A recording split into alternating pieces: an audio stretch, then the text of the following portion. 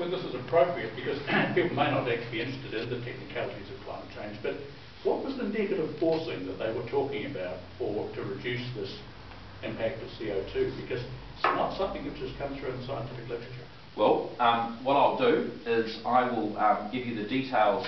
If you go to the Heartland organisation's website, Heartland, heartland.org.nz, they've held now 4 international climate conferences.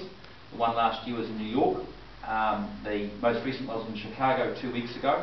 If you go to the website, there were 73 separate presentations. You can watch a video of all 73, including Richard Lindzen and Roy Spencer.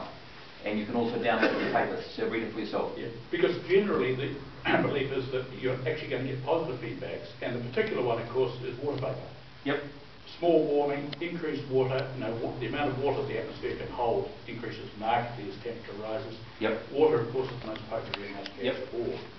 And I've yet to see any comment in science, and my thing is not the Heartland, which doesn't really have a lot of credibility, I would say.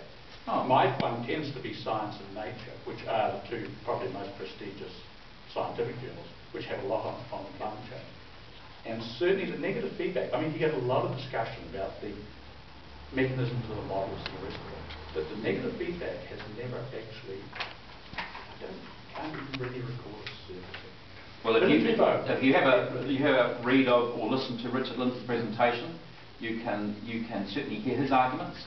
I say again, I'm not a scientist, I'm not an expert on the science, and so I'm not qualified to comment.